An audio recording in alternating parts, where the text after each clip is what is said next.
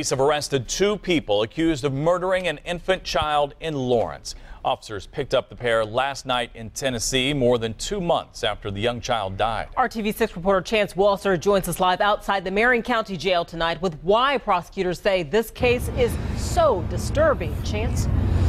Prosecutors say the child was abused. When doctors assessed little Ava McGee, they found fresh bruises as well as broken ribs and other old injuries that hadn't quite healed yet.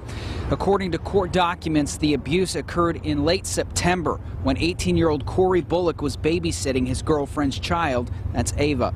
The baby's mother, 22-year-old April Hammer, came home from work to find bruising on the child's head. Bullock allegedly told her Ava hit her head in a crib. For 3 days, the bruising got worse and the child's condition deteriorated.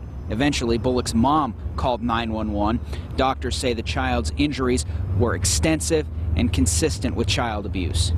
What the doctors have told us is that banging your head on a crib is not going to cause the type of injuries that this child sustained. Otherwise, every child would have some kind of injury of this nature just from walking or toddling or pulling up on things, and that's just not. It's not the biological process. In the days following the child's death, both Bullock and Hammer were available for police interviews, but the two eventually traveled to Tennessee as these murder charges were being filed. Tennessee police arrested the two. They're now being extradited back to Indiana to face these charges. Hammer is also charged in a separate case where she is accused of beating and strangling a pregnant woman. A court date for her has not been set quite yet. Live downtown, Chance Walser, RTV6. All new